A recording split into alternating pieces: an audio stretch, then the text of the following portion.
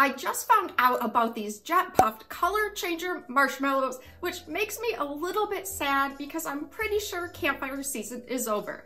But this product is so cool. It's a bag of blue and pink marshmallows that when you roast them, turn to orange and green marshmallows. And the food scientist in me had to investigate just how exactly did Jet-Puff pull off this color-changing magic. And the funny thing is, after thinking about this very hard, they did this by something most of us learned in preschool.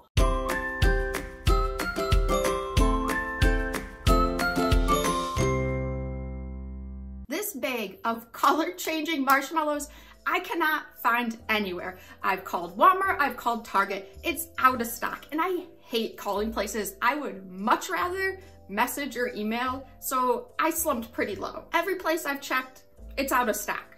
But that's fine. That's no big deal because when you get your bachelor's degree in food science, one thing they teach you, and I've had on so many exams, is that all the clues you need are in the ingredient statement.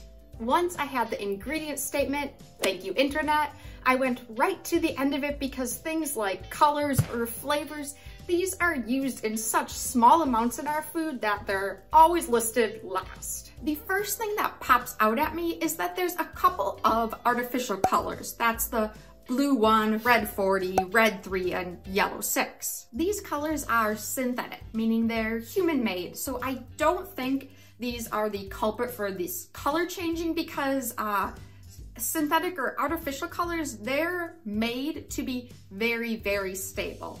Artificial colors, they are stable to even if a food's exposed to heat, if it's frozen, if it's exposed to air, to light. Artificial colors are stable, stable, stable. They do not change their shade.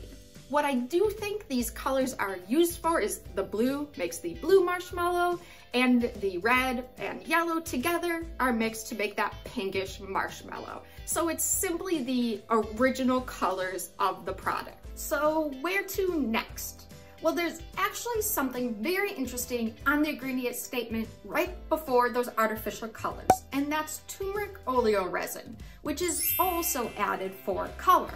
Turmeric is a spice and it has this really nice yellow pigment inside called curcumin, and so this is a natural colorant, a way to naturally color our foods. And natural colors in foods, they are almost always responsible for a color change. They're just notoriously unstable. Another great example of this besides turmeric is purple cabbage, which the pigments can be pink, purple, blue, simply depending on what pH the food is. But let's get back to turmeric, because what exactly is turmeric oleo resin? Maybe you've never seen this oleo resin word on your food before. This simply means that it's an oil-based ingredient. So the oleo resin just means it's like a viscous oil that is used to hold in all the color or flavor molecules that were extracted from the turmeric. This is done for a lot of natural colors and flavors because sometimes those molecules, they aren't water soluble, or they don't like to be in water. They would much rather be in an oil. But this turmeric oleo resin, which is a yellowish color, why add it? Because remember, we already have an artificial color, yellow number 6, in the product on that ingredient statement. So why add both? Well, I don't think this is just any turmeric oleo resin. I actually think it's an encapsulated turmeric oleo resin. Now, encapsulation or microencapsulation is just a way to sort of hide or protect certain food components. Basically, you make these little capsules where the ingredient you want to protect, say like color here, we put the color in the middle, in the core, and then we surround it by this protective shell. So what I believe Jet-Puff did was they encapsulated that yellow color from the turmeric so that it would only be released once the marshmallow started to be roasted. So now the question is, what about a campfire could make those capsules release that yellow color? And I have a couple guesses. Well, I have two guesses for this. My first thought is that it's simply the heat from the fire that could melt away that protective shell of the capsule and release the yellow color. But this only works if that shell is made from an ingredient that could melt at the temperature of a campfire. But what I did find in literature is that oftentimes gelatin is used as one of these shell materials, which gelatin, if you've ever left like a bag of gummy bears in a car on a sunny day, unfortunately, you know like me, gelatin will melt. So this heat could melt the shell away and voila, we have yellow. My second thought has to do with moisture, having moisture activate that color change.